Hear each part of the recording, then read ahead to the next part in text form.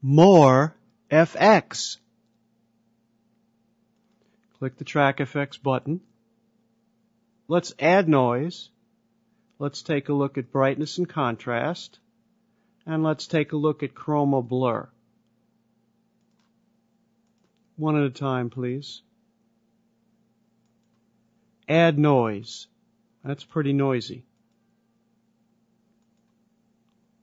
Several presets. Ooh.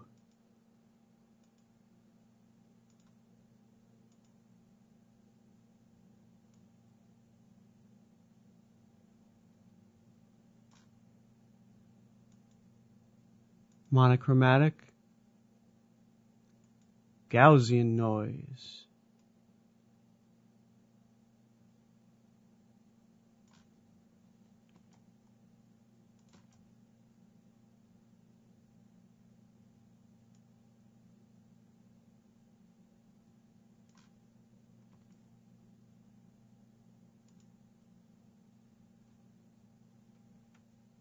I'm going to bring back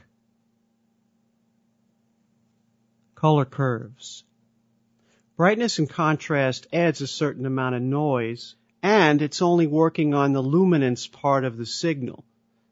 As you know, a video signal is comprised of luminance, in other words, the intensity of the light, and chroma, or the color information. So brightness and contrast is really only working on the luminance side, hence it generates some noise.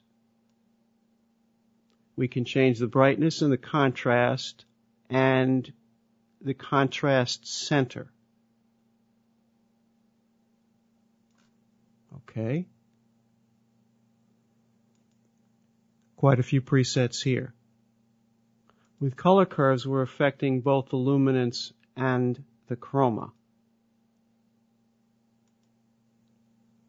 Remember, brightness and contrast works only in luminance. Color curves works in luminance and in chroma. We can combine these two to get interesting effects.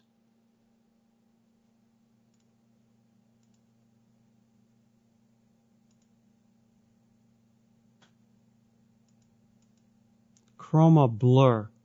Let's take a look at chroma blur.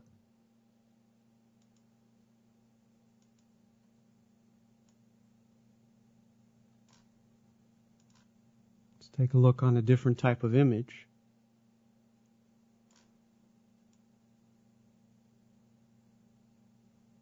You can see the edges of the colors are getting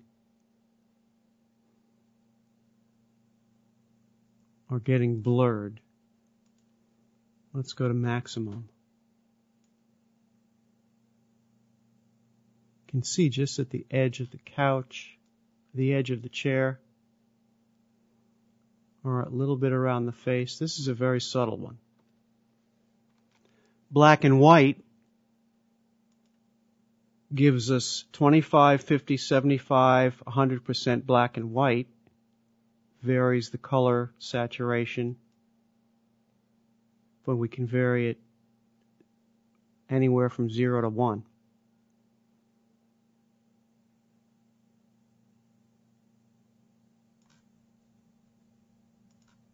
Border.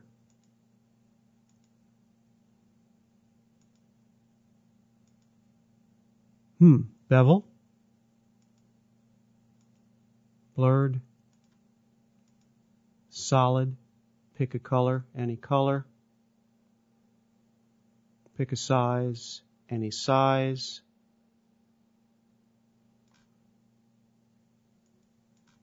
Interesting.